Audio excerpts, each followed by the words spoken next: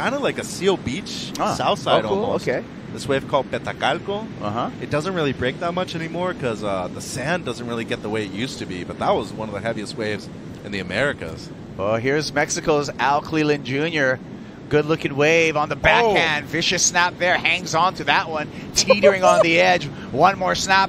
Backhand float. Airdrop to the finish. He got his number, and he just turned the heat. And how's that no claim looking over, too? He's like, you see that or what? That was some flow. And he just made this wave. This wave had a family, Kaipo. This wave had a family, and Alan Cleland did not care. Incredible turn right there. Straight up into it. Loved the way he grabbed the rail on the bottom turn. And the variation with the finish right there.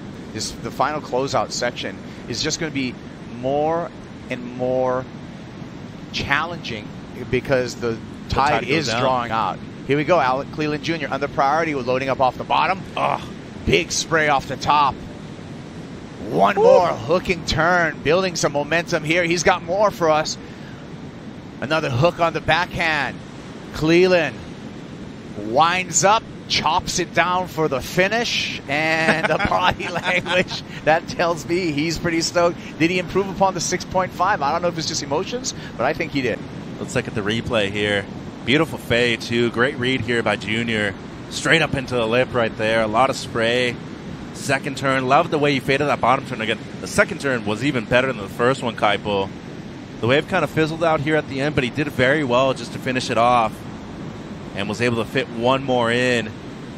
And as you mentioned, the body language right there. Feeling the fire, but you said you have more water in your ears, you think, in a long time, because you took a little bit of a beating out there as well. What was it about those two waves in particular that you were able to attack them with such confidence? I mean, the waves right now, there's a lot of swell in the water, and it's super fun. So I was just stoked to be out there with another person out and just trade off. And, yeah, at the ending of the heat, I got kind of smoked by, like, a 10-wave set, and I just kind of didn't even give up, but I threw the wave a shotgun, turned around, and came in. But I definitely have a lot of water in my ears, but it feels good to get a couple waves and a couple turns done. And, yeah, it feels good to advance. We know it's so important to have confidence in your equipment. This board, though, pretty new to you. Explain to me when you got it, how you got comfortable on it. Yeah, so I was actually in Hawaii for like 3 months before this, so I didn't really get to try much shortboards. And me and Timmy Patterson kind of have like a little thing going. So I was like, hey, I have this contest coming up. I need a couple boards. So he's like, oh, I got you. So he rushed them. And I got here the day before the contest, so I didn't know what board to ride. So I just like kind of every surf that I had, I was trying a new board.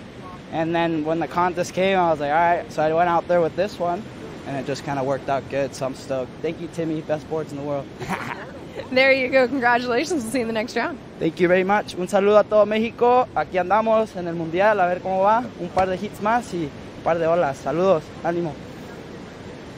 And if you watched Al Cleland's heat, you see his post-heat interview, he is a unit.